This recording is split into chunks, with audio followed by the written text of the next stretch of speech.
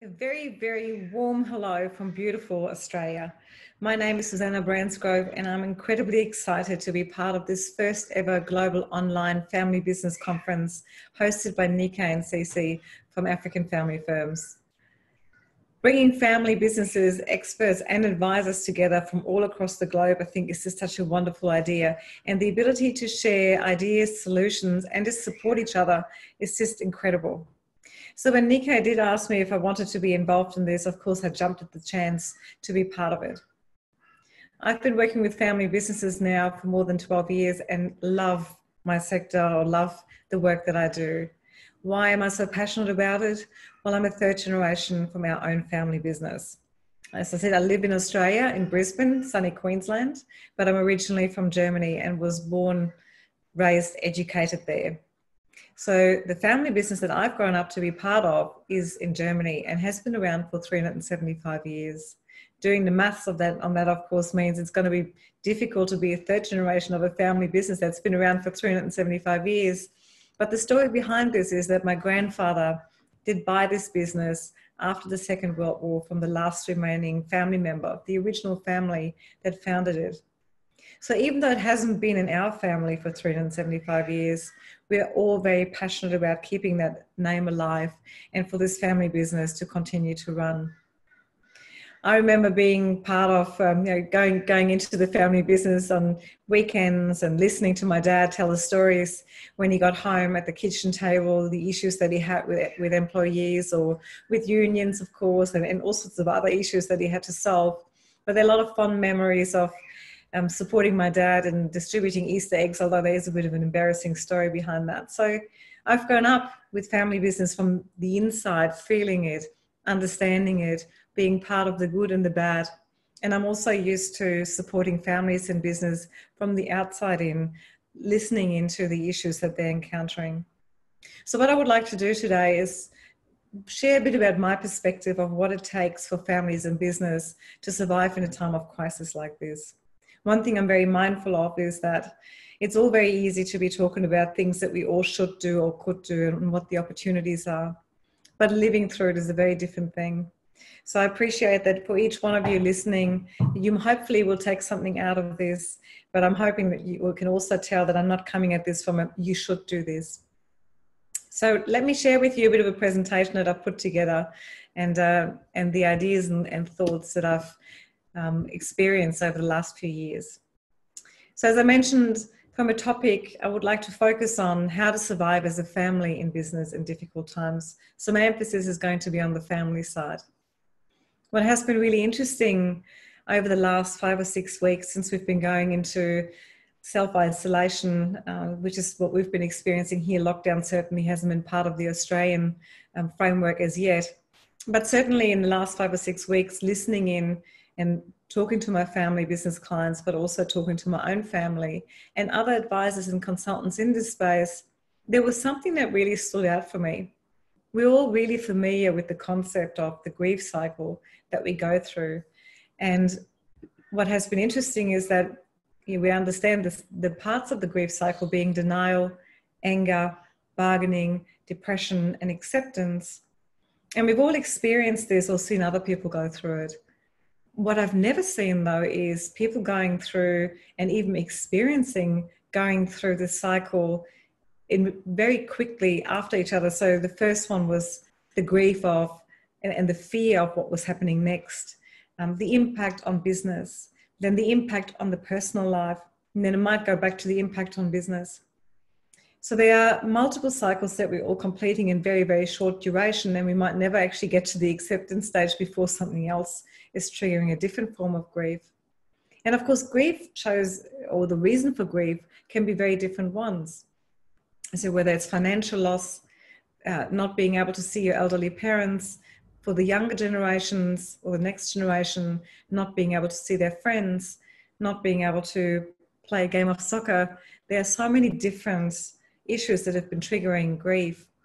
And of course, what's interesting is not just that there are so many different trigger points for one person, but that there isn't a person who's immune to this.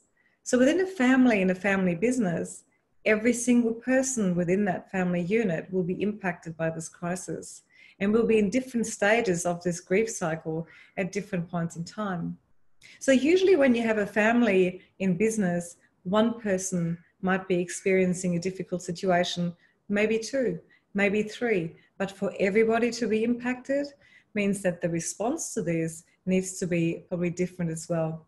And that if you haven't dealt with family grief cycles or family problems or individual problems beforehand, maybe now is a very good time to think about the importance of family unity in times like these.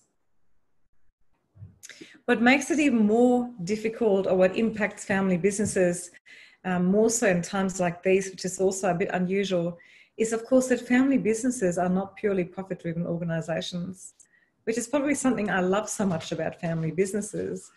And whilst it is such a beautiful thing, why this is difficult now is that the care that they have for their staff and their community and other stakeholders creates additional stress. Because as I mentioned before, each one of the staff members and their families and the community they operate in is also impacted by this. And family businesses really truly care about the people who work for them and the people who are around them. In addition to that, to make good decisions for business also brings some additional complexity. So you can make the best possible decision for your business, but there might be a flow-through effect to some family members who might be working in that business, because as a director or executive of your family business, you're also a family member. You might be a father, a mother, a daughter, or a son, and the decision that you're about to make might see one of your family relationships, your brother, your sister, your daughter, your son, your father, somebody, your cousin, lose their job or be negatively impacted. So it carries a very personal, there's a very personal attachment to that and a very emotional link to who you're impacting with the decisions you make for business. And so you can see how people who work as executives and directors in family businesses try to find a fine line or make good decisions based on what's best for family, which might not be best for business, and what might be best for business might not be best for family. So it's a complex situation to be in. In addition to that, for those family executives who work in the business and have to make the hard decisions and might spend 16, 18 hours a day at work trying to deal with difficult circumstances, clients, suppliers, staff members, when they get home, there's no reprieve, there's no safe haven. So when they're with their family members, of course, the family relies on the business to survive, and their livelihood often depends on it. I like to always say the more family business members, or the more family members rely on the business, the higher the risk to the entire family. So they're anxious and they want to know that their future is secure, and they want answers, and they sometimes want to provide input because they just want to help, and they feel helpless, and they just want to be able to contribute something to feel that they're part of the solution and they can make things better. So all of this creates a real melting pot of emotions of people who find it, who just sometimes want to be left alone, and yet they have the family who are the shareholders, the stakeholders in all of this, who want answers. So what I've seen in some families, even though they have got good frameworks in place, those that carry the responsibility and the burden of making decisions for the family in the business sometimes means that what they actually want to do most is somehow just withdraw. Because being the leaders in business means it's really difficult to also then have the energy to drive the conversations in the family.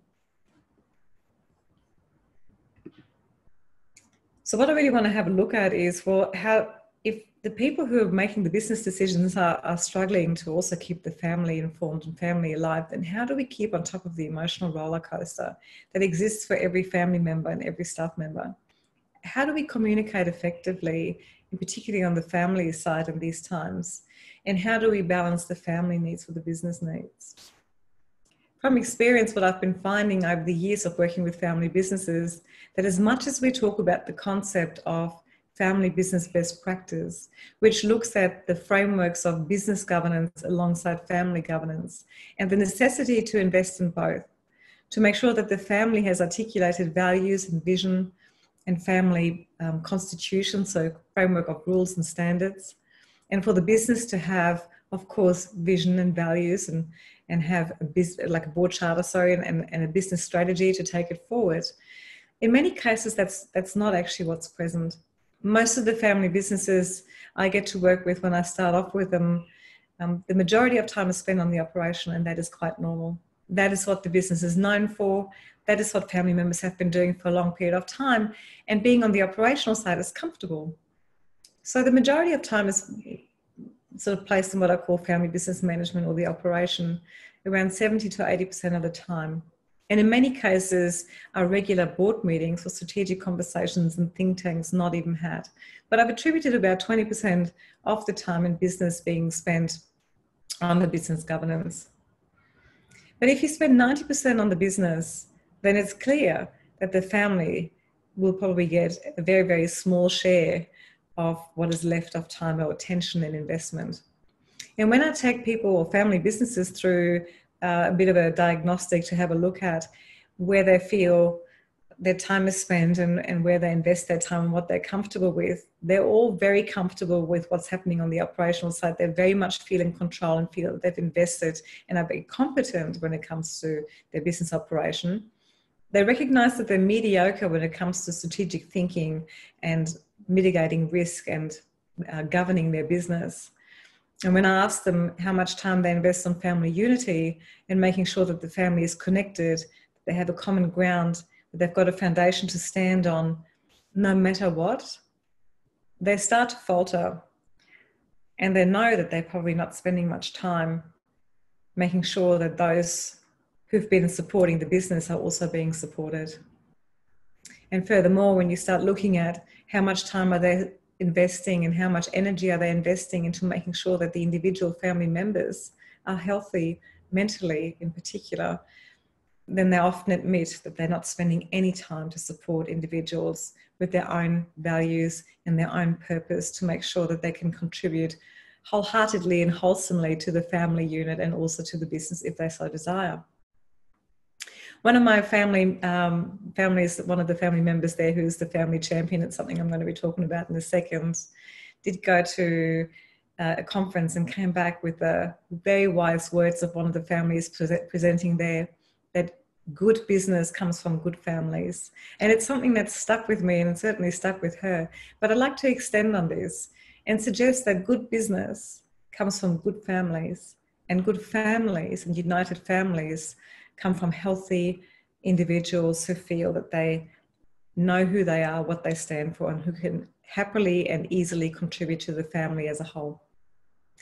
So you can see at the moment, the reality is in most families and business that there's very little attention paid to the individuals in the family. And what I often hear also is when family members do come to me in a first approach and they talk about the issues they're experiencing in family, and it often shows up in something along the lines of, I feel that there are issues in our family and I'm worried about these issues in the family breaking the family and breaking the business, in particular in time of crisis. So as mentioned before, we have a crisis that at the moment is impacting each and every individual family member. And if you don't have a framework of unity to connect people and combine people and support people, then there's a chance that you're going to lose family members out of the family connectivity, and that they're going to hurt even more because the attention is all going towards the business. I think I've probably been harping on long enough about that one. So the question then is, why is there such an imbalance between the conversations that are being had and the time that's being invested into the business and what's happening on the family side? And the reason for that generally is that the people who are the business leaders or the one business leader is often not best placed to also lead the family. And I did sort of touch on that a bit beforehand when I mentioned that those who are responsible at the moment to lead the business through these difficult times probably don't have the energy to also come home and make sure that the family as a collective is okay. What they need is support from their family, not to also support the family. From my experience, what family businesses need is a family champion who can look after the other half of the conversations that are needed. Somebody who can support the family unity and who can also make sure that the individuals within it are okay.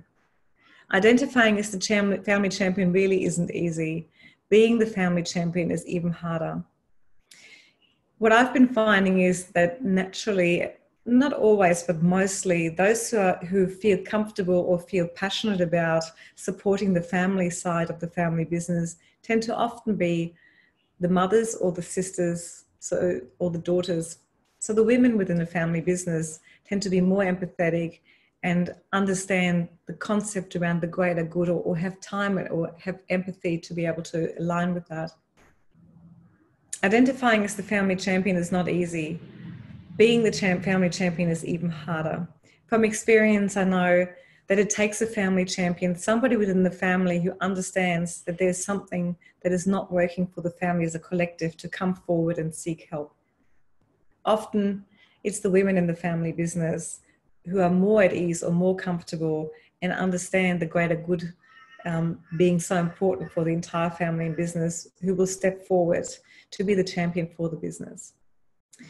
And you need that one person who can run the family in the same way that you tend to have one person who runs the family, because there are two sides to a family business. There's the family and there's the business. Often we focus on the business, as I said, and there's nobody really supporting the family or running the family. Once you have identified and agreed for one person to lead the family and take the responsibility of looking after the emotional prosperity and the well-being of the individuals and the family as a collective, then you can really start working on putting communication frameworks in place to survive as a family and business. So providing regular communication, providing updates, allowing family members to understand what the implications are going to be of the decisions made in the business, asking questions, articulating fear, talking about their worries and what they need in the future, and also recognizing if you've got skills within the family that you haven't utilized. There needs to be an organized kind of framework to be able to get that to come to the fore and for it to be meaningful. So family champion really is what's needed. Being the family champion, as I said, is not easy. Without balance, though, the family can fracture in any crisis, and certainly in a crisis like this. And when the family fractures, the question really is what happens next. What we've been seeing over many years is that when families fracture, often the business tends to also completely fracture. So we are at a point in time when the business is already vulnerable and the family is vulnerable. And it will take a concerted effort and more input and more energy to make sure that both of those can survive together. So for those of you who are willing to take up the role as family champion, I take my hat off to you. It is really not an easy role, but it is a very important one that you can play. If you've got any questions or you would like some guidance on how to be that family champion, please feel free to contact me and I'm more than happily guide you through.